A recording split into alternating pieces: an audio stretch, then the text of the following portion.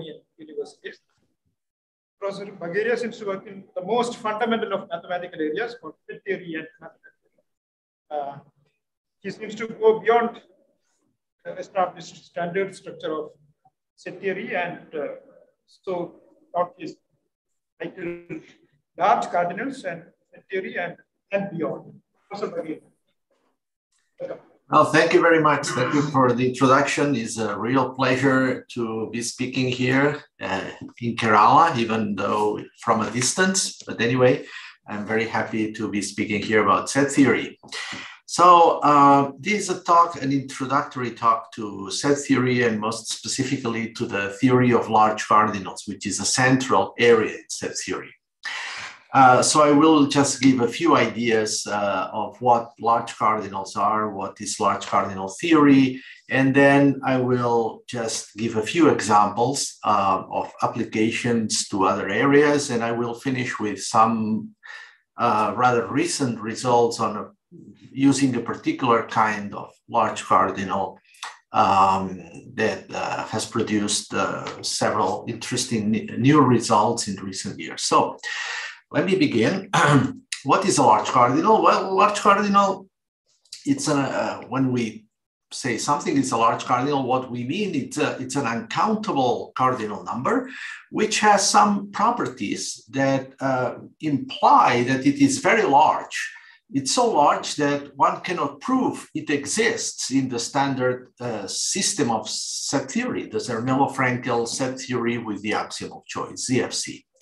Why not? Well, because if such a cardinal exists, then this would imply the consistency of ZFC. It would imply the existence of models of the theory ZFC, and we know that this is impossible by Gödel's second incompleteness theorem.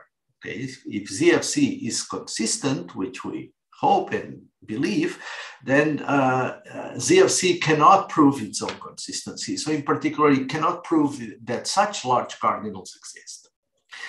However, there is a very strong evidence that every natural mathematical statement, and by natural, I mean every mathematical statement that people are interested in. I mean not a very specifically designed statement to obtain, paradoxes or self-referential statements like Gödel's sentences that he used to prove the second incompleteness theorem and so on.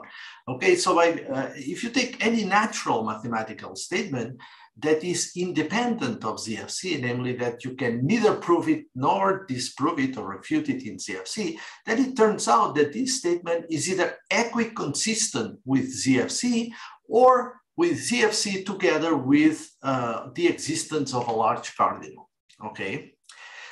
Equiconsistent means that the consistency of one implies the other and vice versa. So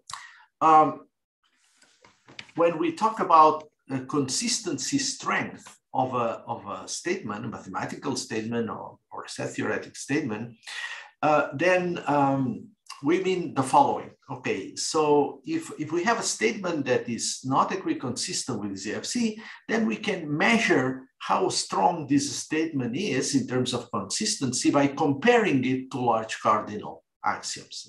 Large cardinal axioms, I mean axioms that assert the existence of a certain large cardinal. So Bagheria, your yes. slides haven't moved yet. Is that a problem, or you haven't moved it? The slides are. You don't see the change? No, you haven't seen a change at all. Oh, sorry. Let me start again. Let me reshare it. Okay. Probably you should close Let's see. it.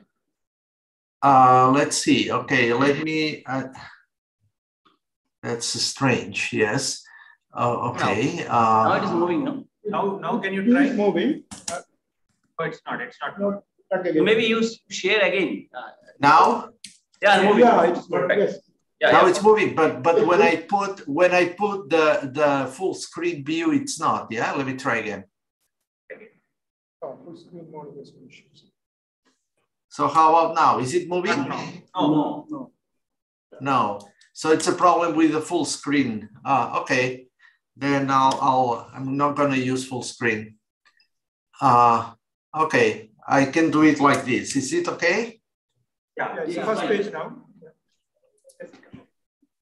Is it okay like this? It's okay. Yeah, we can see it clearly. Yes. Okay. Okay. Sorry. So you saw this one already, did you? No. Or not? No. Okay. So sorry.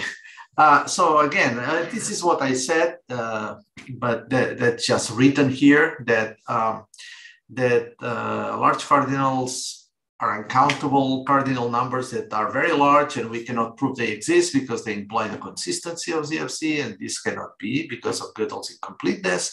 And however, there is strong evidence that every natural mathematical statement is either equiconsistent with ZFC or with ZFC plus some axiom that says that such and such large cardinals exist. Okay.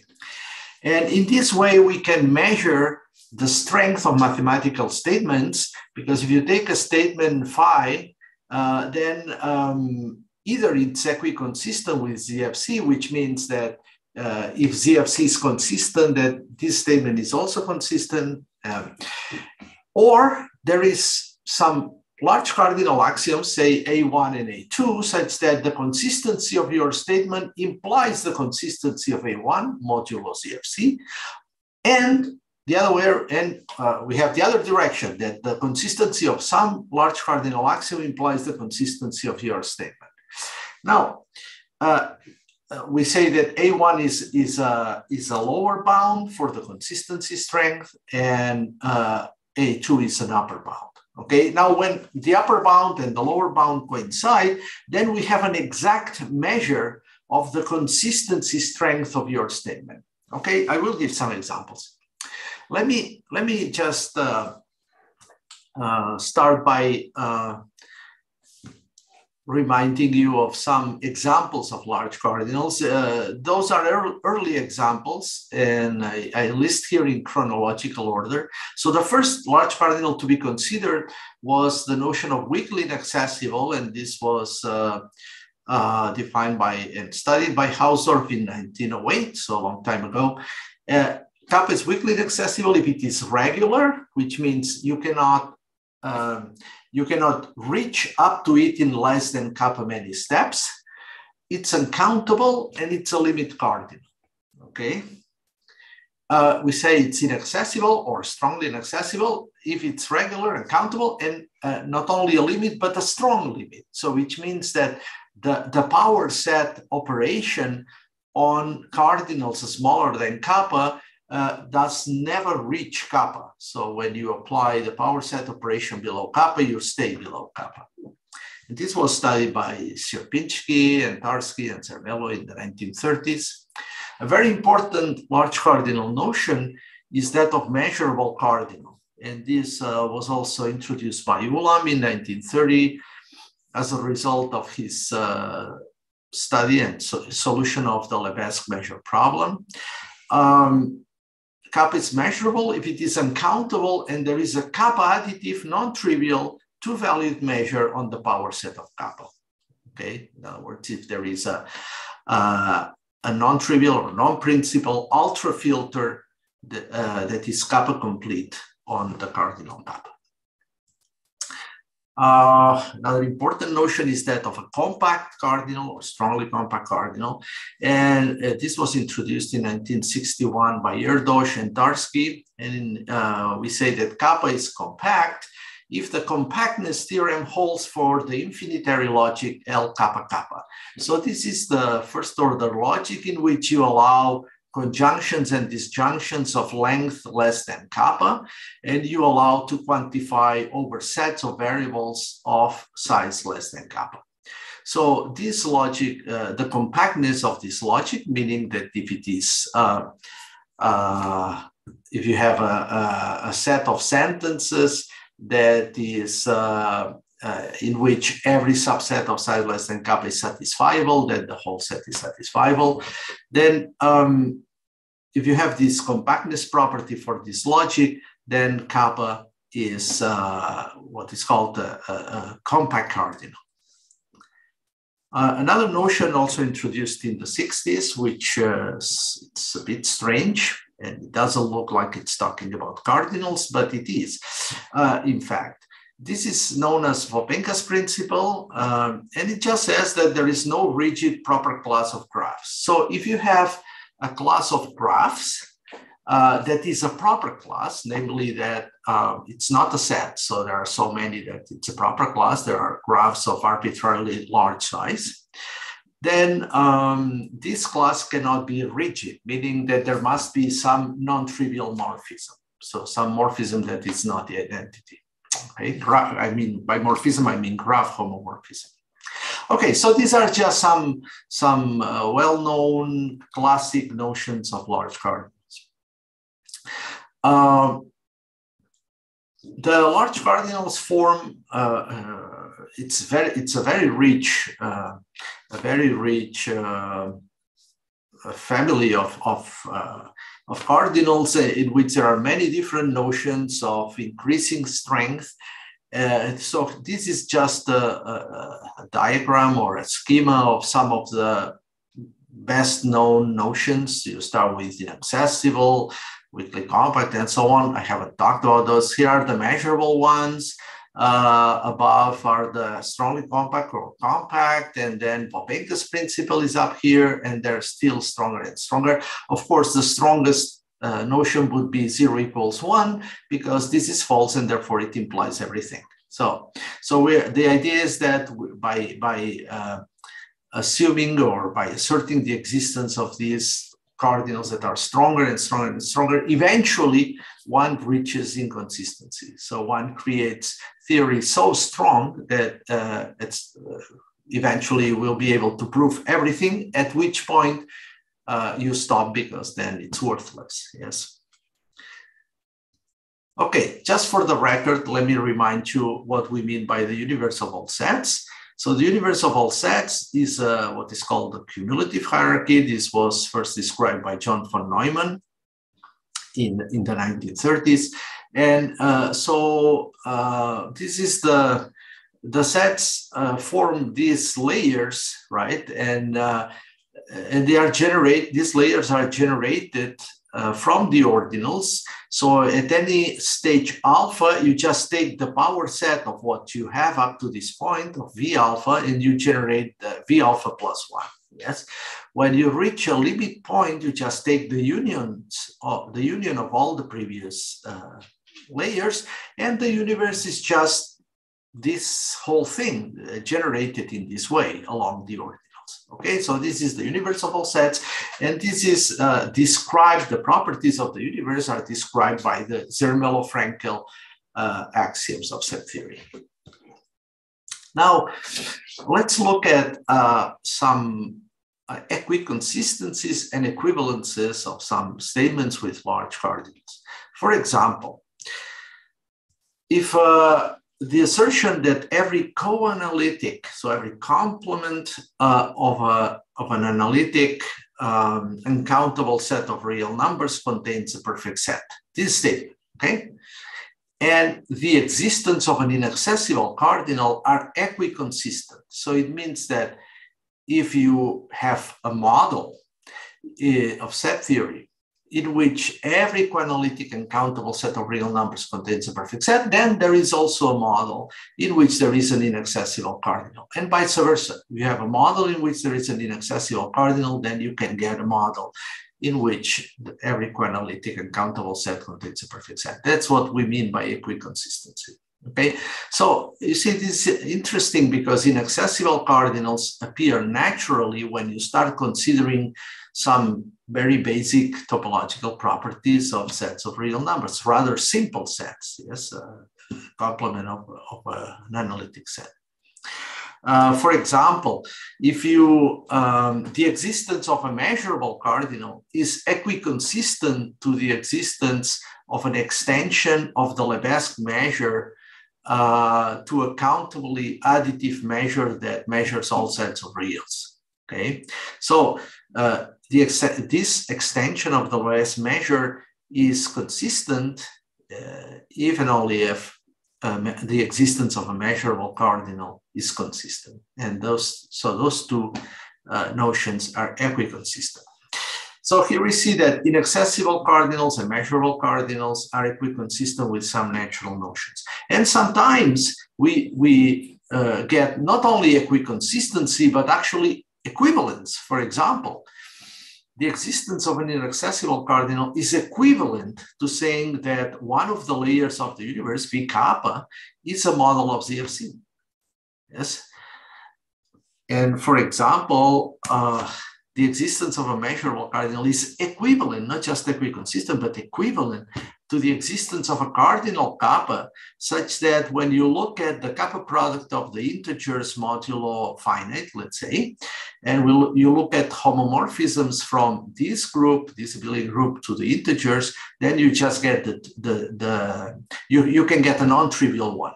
Yes, so there is a non-zero homomorphism from this group to the integers, even only if there is a measurable cardinal. So see, this is kind of surprising because this notion of measurable cardinal turns out to be equivalent to some natural property of products of abelian groups, in particular, these kind of groups. Okay, now most large cardinals are given by elementary embeddings. For example, a measurable cardinal is given by the following property. Kappa is measurable even only if there is an embedding from the universe of all sets to some subuniverse that is transitive, so it contains all elements of its elements, which is not the identity. And therefore, there is a critical point, namely there's the first ordinal that is moved by it, and that's called the critical point. And that critical point is the measurable cardinal. I'll show you a picture here. That's the idea. So kappa is measurable even only if you have such a situation. You have an embedding from the universe of all sets into some subuniverse. So I draw here on the right, but in fact, M is contained in V, that has critical point kappa, okay? That kappa is the first ordinal, it's a cardinal that is moved, okay? It's called the critical point. Other large cardinals can be also like Popenka's principle. Remember, it just says that there is no rigid proper class of graphs, but it can also be reformulated in terms of the existence of some elementary embeddings. Elementary means that truth is preserved. So something, in the case of measurables, so it means that if something is true here about some objects here, then the same thing is true in M about the images of those objects and vice versa. Okay, it's a truth preserving map. Right, so if you in principle, this M is smaller than the whole universe. And if you require that M is very much similar to V, then you get stronger and stronger notions of large cardinals. For example, if you require that M is closed under lambda sequences, then you get the notion of lambda supercompactness. And you say that kappa is supercompact if you have an elementary embedding as before, like in the case of measurables, but now you require that the image of the critical point, J of kappa, is as big as you like, and the M, the model M, is as close as you want, okay? So M is very close to V. This is why you get a much stronger large cardinal notion called supercompactness. There are other notions like being extendable, which is stronger than supercompact, and also can be formulated in terms of elementary embeddings, now not from the whole universe, but from some initial segment of the universe into some other, and so on. So the ultimate notion of this kind would be what is called the Reinhardt cardinal, namely a cardinal that is the critical point of an elementary embedding from the universe into itself. So in this case, M would be the whole universe V. Okay, this would be the most one could hope for. But such cardinals don't exist. This was shown by Kunin in 1971. So this gives a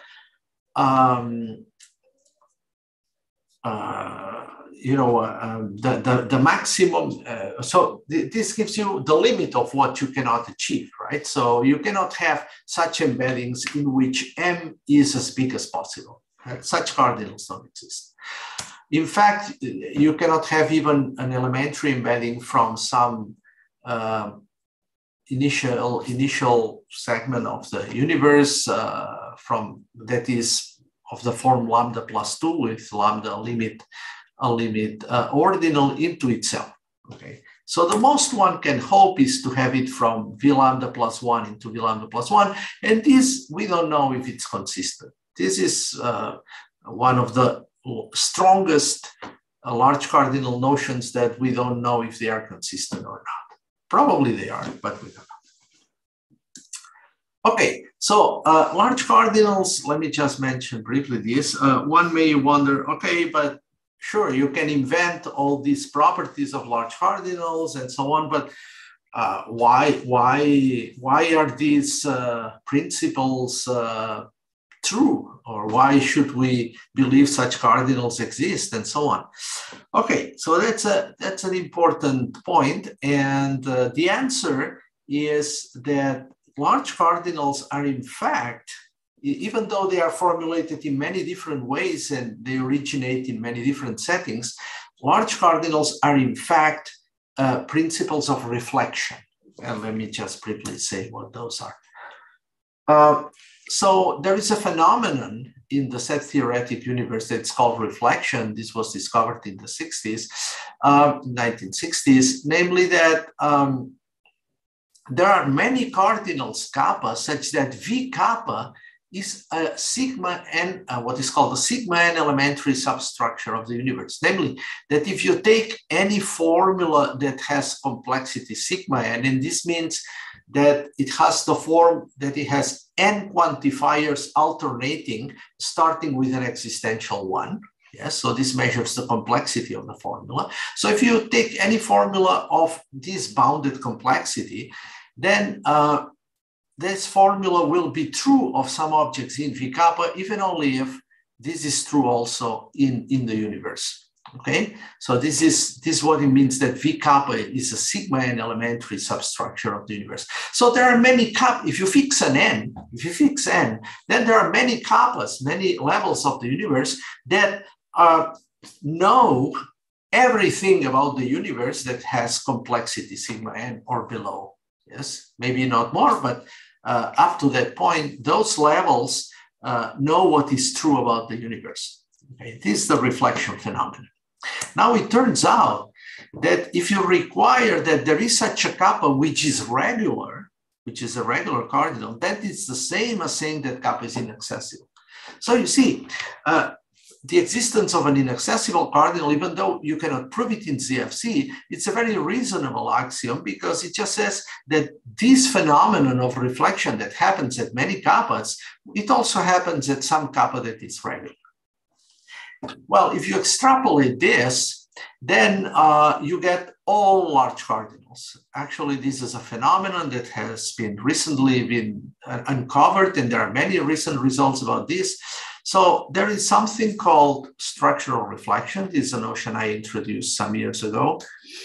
That says the following. Suppose you have a proper class of structures of any given type. So this could be a class of groups, a class of topological spaces, a class of whatever. I mean, some fixed class of structures of a certain kind, okay? So the structural reflection principle at kappa, it just says that this cardinal kappa reflects this class, which means that if you take any structure in your class, no matter how big, no matter where it lives in the set theoretic universe, then you can always find another structure in your class, which is small.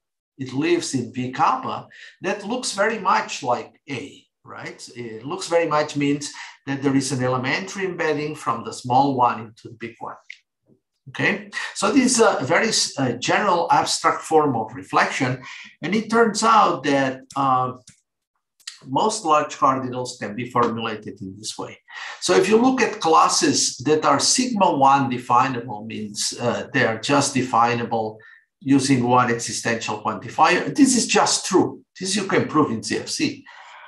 But if you look at classes that are sigma 2 definable, so with two quantifiers that exist for all, then this already gives you super compact cardinal. That's equivalent. So actually the least cardinal that reflects all classes of structures that are sigma 2 definable is precisely the least supercompact cardinal. This was proved by Magidor in 71, and I proved the same in 2012 for sigma 3, and now it's an extendable cardinal, which is a slightly stronger notion, and so on. Then you can look at sigma 4, sigma 5, sigma n in general. There is a whole hierarchy of large cardinals there that correspond exactly to this kind of reflection for classes of structures of a certain complexity. And the final theorem would be the following, that if you have this kind of structural reflection for all definable classes of structures, this is equivalent to Lopenka's principle. This was, I showed this in a certain slightly different form, and then with some co-authors we showed what you have here. So the upshot of this is that large cardinal axioms are natural axioms of set theory because they are equivalent to natural reflection principles, in particular to this general principle of structural reflection holding in the set theoretic universe. Okay, so let me mention just a few results that one gets by using large cardinals in different areas, okay? So the first results, and actually some of the most important, are the implications of the existence of large cardinals for the continuum, for the theory of the reals. So it's a classic result that all analytic sets of real numbers are Lebesgue measurable. This was proved by Suslin in 1917. However, if you look at the Lebesgue measurability of all sigma 1, 2 sets, sigma 1, 2 are just continuous images of coanalytic sets. So continuous images of complements of analytic sets. Well, then for those sets to be Lebesgue measurable, you cannot prove this in ZFC. Okay? So there are models of set theory in which this is true. There are models in which this is false. However, it is equiconsistent with ZFC. But if you go one step higher, if you look at continuous images of complements of sigma 1, 2 sets, these are the sigma 1, 3 sets. For those sets to be Lebesgue measurable, you need an inaccessible cardinal. So if all those sets are Lebesgue measurable, then the first uncountable cardinal, omega 1, turns out to be huge, turns out to be an inaccessible cardinal in L. L is the smallest inner model of set theory. That's Gödel's constructible universe. Okay. And on the other hand, Solovay in 1970 produced a model of set theory using an inaccessible in which all such sets are Lebesgue measurable. So the measurability of all sigma 1, 3 sets of reals is equiconsistent with the existence of an inaccessible cardinal.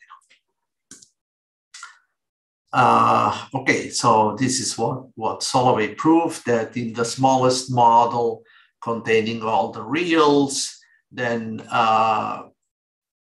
if that is obtained by some forcing construction. Forcing is this wonderful technique for producing models of set theory in which you start with an inaccessible cardinal and then you collapse it. You make every cardinal below countable so that kappa belongs the kappa becomes in this extension the first uncountable cardinal, namely omega 1. So if once you have done this and you look at the smallest model that contains all the reals, in this model the reals behave wonderfully. All the sets of reals are Lebesgue measurable. They have the Baire property. They have perfect set property. They all behave like Borel sets. Of course, in this model, the axiom of choice fails because the axiom of choice implies there are anomalous or strange sets that don't have those properties. But perhaps the most surprising result along these lines is the theorem of Shelah and Woodin in 1990. They showed that if there is a supercompact cardinal, so a very large cardinal, then you cannot change the theory of the reals by going to an extension of the universe obtained by this forcing method. So in particular, using Solovey's theorem, this implies that every set of reals in L of R, in this smallest universe in which all reals exist, all sets of reals behave in this very nice way. And this is just from the assumption of the existence of one large cardinal, sorry, of one supercompact cardinal. There is supercompact cardinal, then we have all these nice properties. Okay, see how am I doing with time? Oh, not so good. Well, there are many more results about the implications of large cardinals on the theory of the reals, but I just gave you some small example of this. Now I'm going to give you another small example of applications of large cardinals in category theory and algebraic topology. Here there are lots of applications. The first one was proved by Isbell in 1960. So in category theory, we say that the category is bounded if there is a small full subcategory that so that every object in your initial category C is the canonical colimit of objects in the small one. Okay, that's the notion of boundedness. And Isbell proved in 1960 that the category set op, so it's the category of sets with the arrows reversed, this category is bounded even only if there is no proper class of measurable cardinals. Okay, so you see there's nice connection here with boundedness and non-existence of large cardinals. No proper class. So there may exist measurable cardinals, but not the proper class of them. Not many of them. Now, so a category is said to be axiomatizable if it is equivalent in the category sense to the category of all models of some theory, and the maps are just the homomorphisms. Now, by the Lowenheim-Skolem theorem of first-order logic, if you have an axiomatizable theory, then this theory is bounded. That's easy to see. But what about the converse? Is every bounded theory axiomatizable? Is it equivalent to the category of models of some theory? The arrows being the homomorphisms. Well, it turns out that you have that every bounded category is axiomatizable, even only if Popenka's principle holds. So you see, a natural notion in category theory becomes also equivalent to Popenka's principle. And there are many examples of this. There is a book by Adamek and Rositsky that you may know about. It's called Accessible, Locally Presentable and Accessible Categories, in which there are many, many examples of category theoretic properties or results that turn out to be equivalent to Popenka's principle or to other large cardinal principles.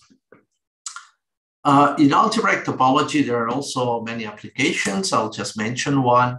There's some conjecture that was very famous, and it was finally solved in 2005 using Popenka's principle. So Casacuberta, Savinels, and Smith in 2005 showed that if you have Popenka's principle, then the Bausfield's conjecture is true, namely that there exist cohomological localizations on the homotopy category of spaces. This is true for homological localizations, but for cohomological localizations, this was open and finally was shown by these people that Popenka principle implies it.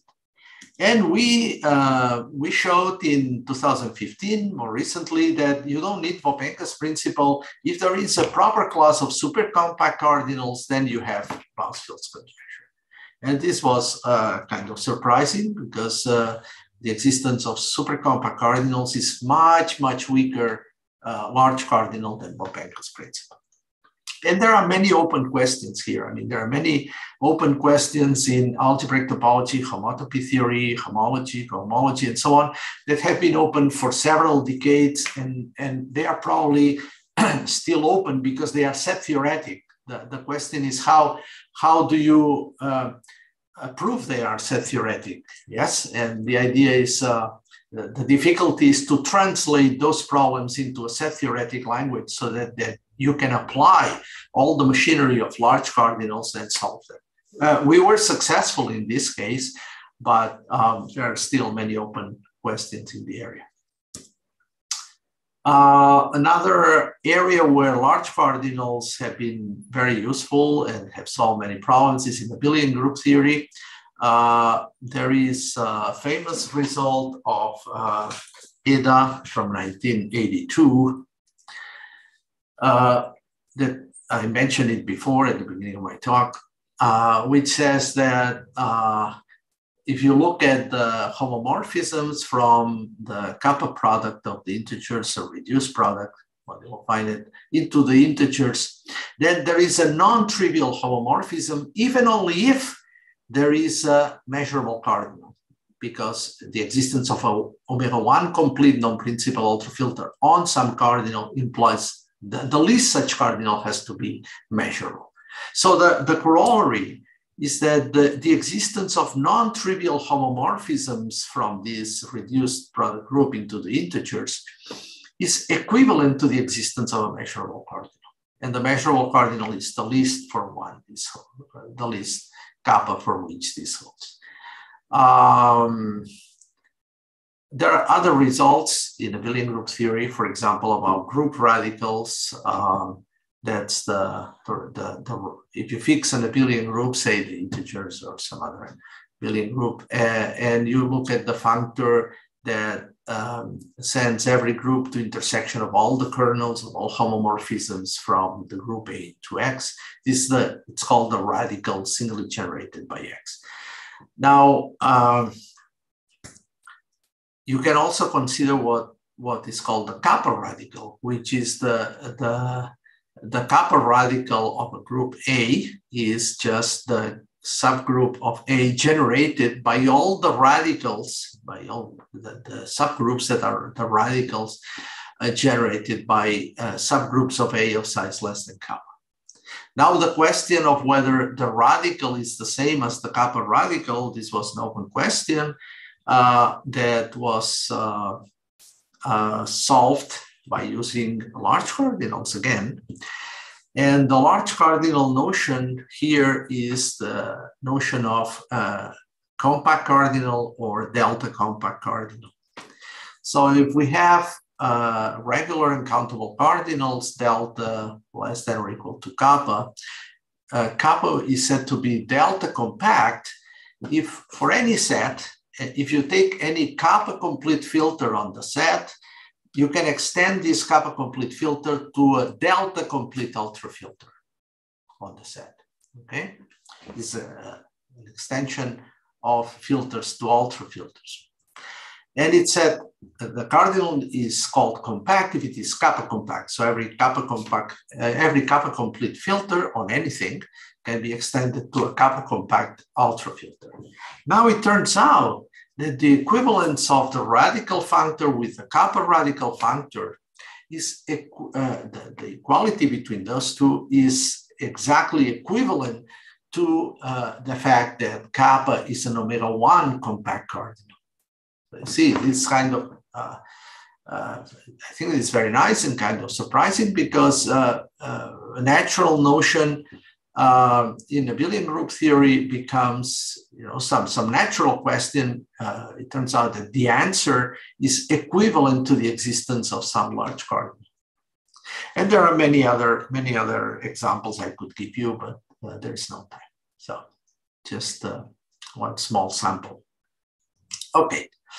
So I want to finish I will devote the rest of my talk to showing you some more recent results that we have obtained with some of my collaborators, mostly with Menachem Magidor from Jerusalem and Samuel Gomes da Silva from Brazil, on some applications of precisely this kind of cardinals, this compact and delta compact, in particular, omega-1 compact cardinals. So an omega-1 compact cardinal is a cardinal such that every omega-1 complete filter on anything can be extended to that every kappa complete filter on anything can be extended to an omega-1 complete ultrafilter, okay?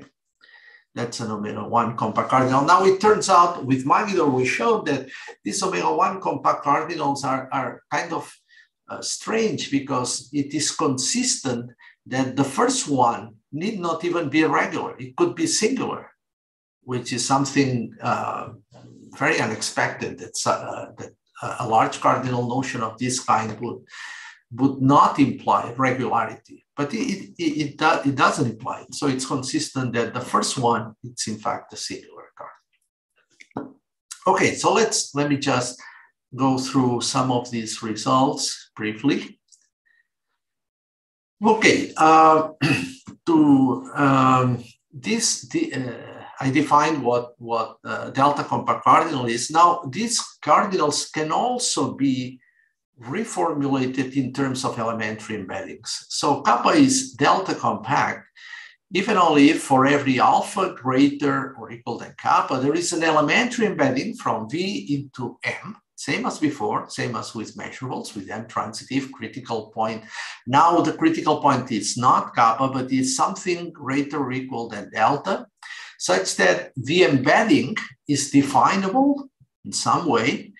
And there is a set in M that contains the pointwise image of your ordinal that you have fixed.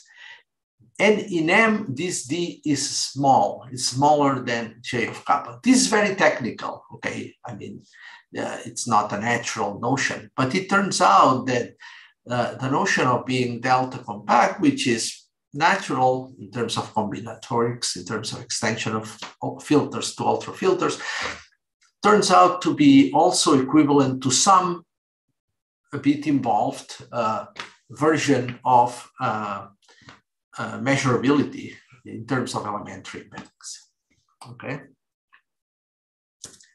Now, but the important thing about those cardinals is that they are also equivalent to some very strong form of reflection in the following sense. So you consider the class of formulas of second order. So the capital X here means second order variables, small x means first order variables.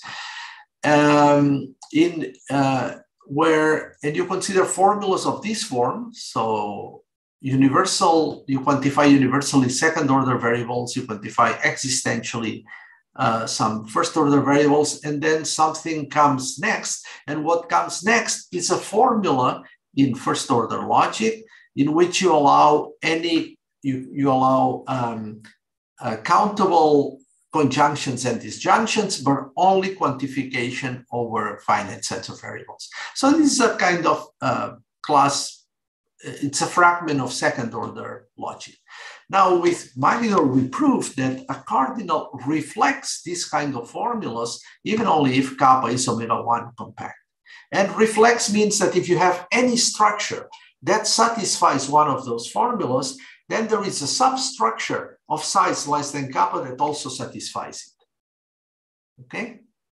This is what you get. And this kind of reflection gives you exactly omega-1 compactness. And using this, you can prove now lots of things. For example, if you look at graphs and you look at chromatic numbers for graphs. So for a given graph, we say it's countably chromatic if the chromatic number is at most always 0, which means that there is a function. So you can paint the vertices of the graph in countably many colors such that any two adjacent vertices get different colors, okay? That's what it means, countably chromatic. So we showed that if kappa is omega-1 compact, then if you have a graph that is not countably chromatic, then there is always a subgraph of size less than kappa that is not countably chromatic, okay? And this uses this kind of reflection of this type of second order formulas. Here is another example. This solves a very long-standing question in general topology. So recall that the topological space X is called kappa Lindelof or kappa compact if every open covering has a subcovering of cardinality less than kappa. So Aleph 0 Lindelof is just compactness. Yes. The space is called Lindelof if it is omega 1 Lindelof. So that's the next level. Of course, the product of Lindelof spaces need not be Lindelof, and the Sorgen-Frey plane is the prototypical example. But what we showed with Magidor in 2014 was that that kappa is an omega 1 compact cardinal, if and only if every product of Lindelof spaces is kappa Lindelof. So the productivity number for the property of being Lindelof is exactly an omega 1 compact cardinal. Okay, so the least omega 1 compact cardinal kappa is precisely the Lindelof number for products. Okay, that's what it says. Okay, here's another example. If kappa is omega 1 compact, then for every first countable non-metrizable topological space, you can always find the subspace of cardinality less than kappa that is non-metrizable. Again, we have this reflection phenomenon. Here's another example. If you take, if you consider completely regular spaces, first countable, okay, then again, we have that if kappa is omega 1 compact, then every first countable space that is not completely regular contains a subspace of cardinality less than kappa that is not completely regular. And one last example, if kappa is the first omega 1 compact cardinal, then for every first countable not normal topological space, there's again a subspace of cardinality less than this cardinal, which is also not normal. So you see, all these are standard, well-known topological notions. And omega 1 compact cardinal, the first omega 1 compact cardinal is the size that gives you this kind of reflection. So if you consider first countable spaces that don't have one of those properties, then there must be one subspace of size less than this cardinal that also does not have this property. Okay. Now it's completely open if the converse of any of these results is true. So we do not know if any of these reflection of those topological properties gives you omega 1 compactness. So this is completely open, we don't know. Okay, I will finish with this example, which is a recent result that we obtained with Samuel Gomes da Silva. Okay, this is about something called the normal Moore space conjecture. This conjecture asserts that all normal Moore spaces are metrizable, topological spaces in general. Now, what is a Moore space? A Moore space is a regular space that has what is called a development. This means that there is a sequence, an omega sequence, a countable sequence of open covers, such that if you look at any point in your space, if you look at, for each one of the covers, you look at the neighborhoods that contain this point and take the union. Now, the set of these unions, these countably many unions, forms a local base. Okay, so a Moore space is first countable because you have these countable local bases. Okay. Now, this problem, in case you haven't heard about it, it was a very famous problem. It was probably the most famous problem in general topology in the 20th century. And this was finally solved in 1981 by Peter Nikos using the result of Ken Kunin.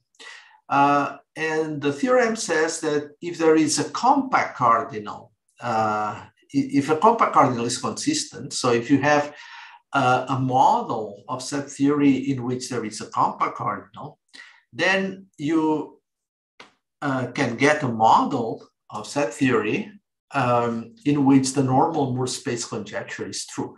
So this proves the consistency of the normal Moore space conjecture. Okay, so it means that this conjecture cannot be disproved or refuted in ZFC.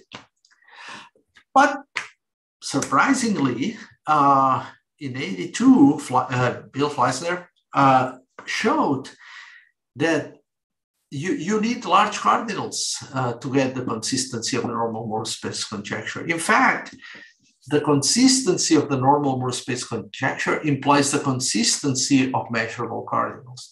So it's impossible. So the Kunin-Nikos result shows that you cannot disprove the normal Moore space conjecture, assuming that large cardinals are consistent.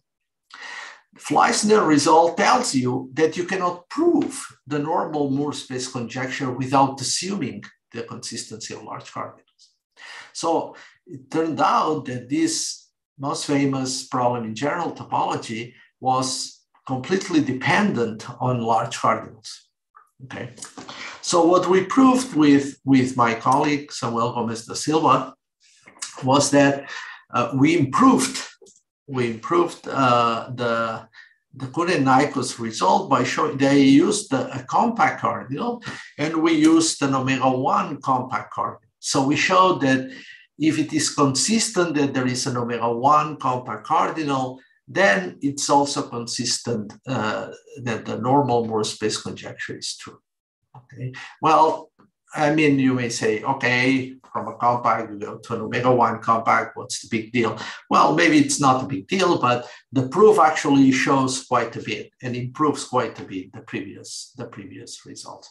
So, but then again, we know that the normal Moore space conjecture implies the consistency of measurable cardinals, but does it imply here it should say the consistency of the existence of an omega-1 compact cardinal? Well, it's completely open. So it could be that the normal Moore space conjecture is actually equiconsistent with the existence of an omega-1 compact cardinal, but it's still open, okay? Anyway, I hope I succeeded in my goal of showing you maybe I went too fast, but the point was to show you how large cardinals are useful and how they appear naturally in many different contexts of mathematics and how many famous problems or fundamental questions turn out to be sometimes equivalent or at least equiconsistent with the existence of large cardinals. And that's all. Thank you very much for your attention. If you have any questions, I'll be happy to answer. Thank you. Other questions? Can you hear me? Am I audible? Yes, I can hear you a bit. Yeah. So, yes. Yeah. So the consistency of ZFC can't be established within ZFC, right? I'm sorry. Can you say it again? The consistency of ZFC can't be established within ZFC, right? That's right. Yeah, that's because of Gödel's incompleteness. Yes. Yeah. So, does there exist a large cardinal which can imply that? Yes. If there is a weakly inaccessible cardinal, so if there is a cardinal that is, let me go back to the beginning. Okay, here we are. If kappa is weakly inaccessible, so if there is a regular cardinal that is bigger than omega, that is uncountable, and it's a limit cardinal, so that there are unboundedly many cardinals below. So if there is such a cardinal, then V, the fragment the universe up to that cardinal, this is a model of ZFC, and therefore ZFC is consistent. Okay. I'm sorry, I said something wrong. Not in V, but in a model, in a subuniverse of V, in which the something called the generalized continuum hypothesis holds. For example, in Gödel's constructible universe, we have V, the set theoretic universe. Inside it, there is the thinnest subuniverse, which is called L. That's the universe of all constructible sets. In this universe, the generalized continuum hypothesis holds, and in this model, a cardinal is weakly inaccessible, even only if it is strongly inaccessible or inaccessible, right?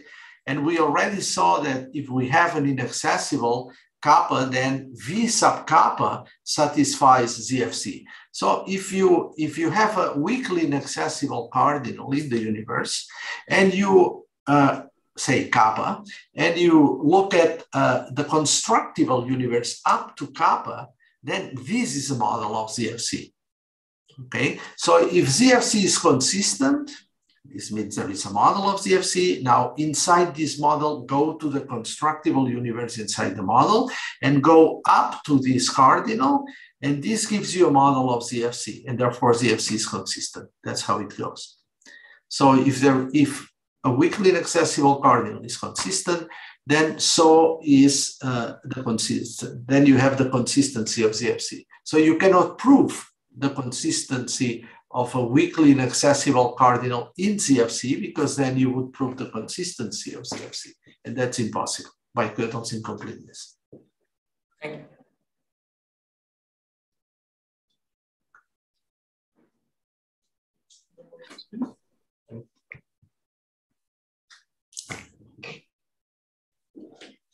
An audience?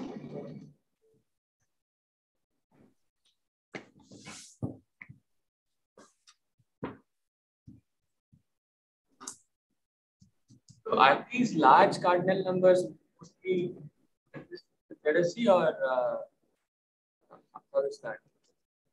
Sorry, the sound is very bad. I cannot hear you well. I'm asking, are these large cardinal numbers that you talked about, are they ZSC, or are there some cardinal numbers which are not? So I cannot hear you, sorry. To come here. No, so I was asking, am I audible now? Yes, now it's better, yes. Yeah, so are most of these large cardinal numbers consistent with ZSC, or? Well, that's a very good question. I mean, the answer is we don't know. I mean, we think they are. We think they are, but as I mentioned, remember that I mentioned this Kunins theorem, right? That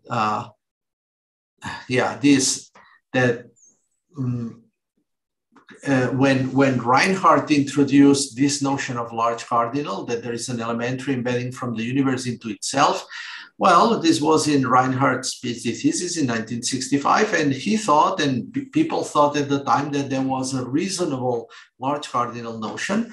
But then Kunins showed a few years later that this was inconsistent, and therefore such cardinals cannot exist, right? Of course, it could happen that some other large cardinals, I don't know, that are below, like extendable or super compacts or even measurable tomorrow or in a few years' time, someone proves that they lead to a contradiction and therefore they don't exist. This is conceivable, although it's very unlikely, because those cardinals have been around for many years and people have used them and have worked with them and have proved theorems from them. If they were inconsistent, this inconsistency would have showed up already, most likely, unless there is something what we call a deep inconsistency, which conceivably could happen, but it's very unlikely. So the answer to your question is whether those large cardinals are consistent. The answer is we don't know, but we believe they are because there is a lot of evidence that they are. And the evidence is produced by using them. You use them, they are very useful, they answer questions, in many cases, you are able to show the equivalence of those large cardinals with some natural mathematical statements. So imagine if for example, if you could show that measurable cardinals are inconsistent and therefore don't exist, well, this would also mean that many other statements in abelian group theory, in measure theory, and so on, that are known to be equivalent to the existence of such cardinals, they are also inconsistent. So this would produce a tremendous crisis in mathematics. So I mean, it's not inconceivable, but it's very unlikely. Yeah, one more thing. So in the beginning of the talk, you mentioned a lot of properties of these large cardinal numbers. I mean, I didn't see a definition anywhere. So like a general definition for something being large cardinal. Exactly. Yeah, very good question. Yeah, and the answer is we don't have a definition. So that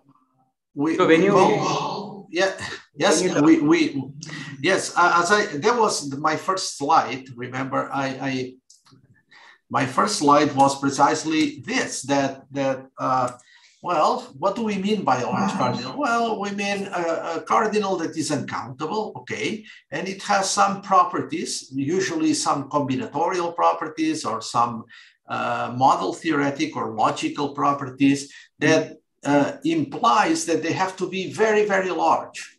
And they have to be so large that when you look at the set theoretic universe below them, this is a model of ZFC, and therefore you cannot prove they exist because then you would be proving there is a model of ZFC. So that's the best I can tell you.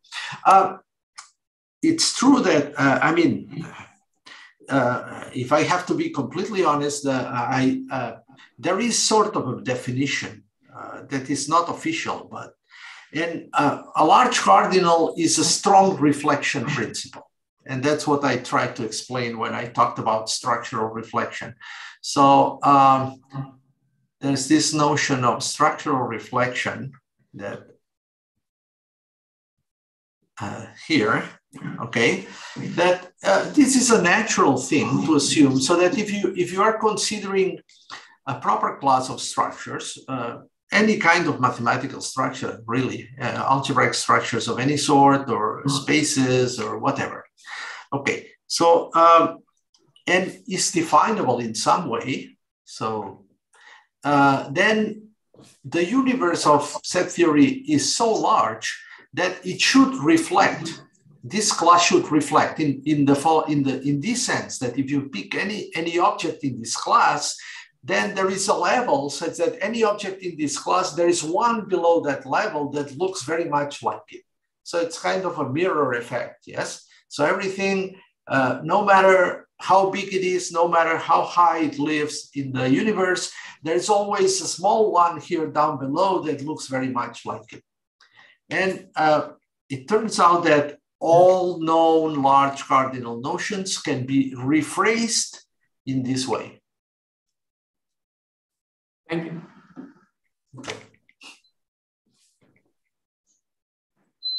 There are questions.